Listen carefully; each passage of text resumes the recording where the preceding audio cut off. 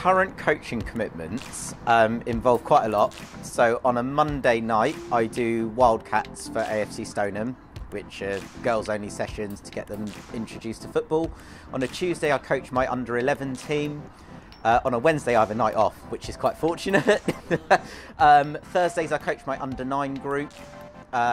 Fridays, I do my own bits and pieces with some one-to-ones and small group sessions. Saturdays, I take my junior Premier League teams, under-9s and under-11s, and I also run a Saturday morning fun club for AFC Stoneham, which involves, again, getting little kids involved in football from an early age. And Sundays, I do my grassroots matches in the ED and Tyro leagues. Not a lot, no.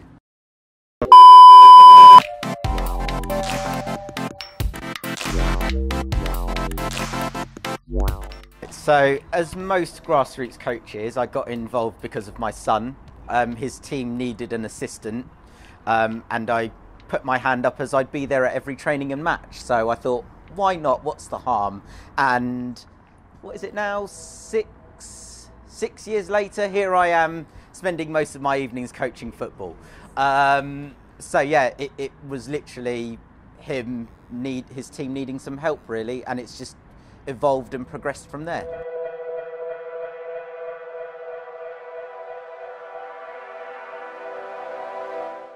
I'd say one of the challenges I've faced is time. I've been quite fortunate that I've recently changed careers and started working within a school, which has allowed me more time to plan my sessions and actually be more involved in coaching. Before, I was in a sort of a 8:30 to 6:30 Monday to Friday job that allowed me very little time to plan for coaching sessions. So I'll say one of the biggest challenges early on was time, and making sure I had time to plan sessions. Another one has admittedly been financial. Getting my relevant coaching badges and finances and time for that hasn't always been afforded to me.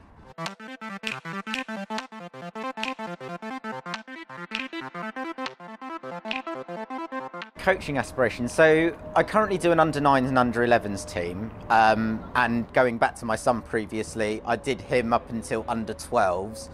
I'd like to take a group all the way through to under-18s and into adults football, and I see my under-9s and or my under-11s being that group because they are really good groups.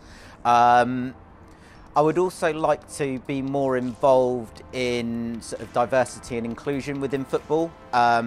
Fortunately, one of the schools I work at is a special needs school, and that's my current job there is working within a special needs school. And I currently bring them here on a Friday afternoon and allow them to do some football. So getting involved in more diversity and inclusion programs as well would be a positive.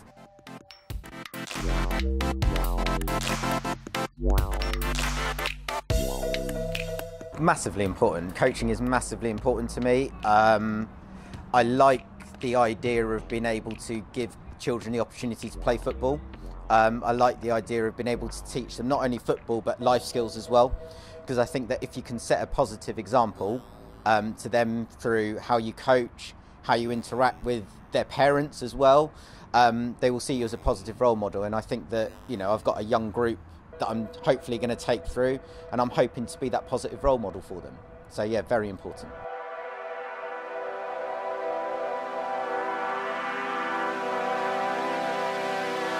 So the one piece of advice I would give, and there are lots of advice, but the one piece of advice I would give is get into coaching for the right reasons, not just because you think that you'll guarantee your child more playing time or that they'll get preferential treatment. Get into it because you want to be that positive role model. Get into it because you are passionate about teaching children football skills, but life skills as well. That would be my one piece of advice.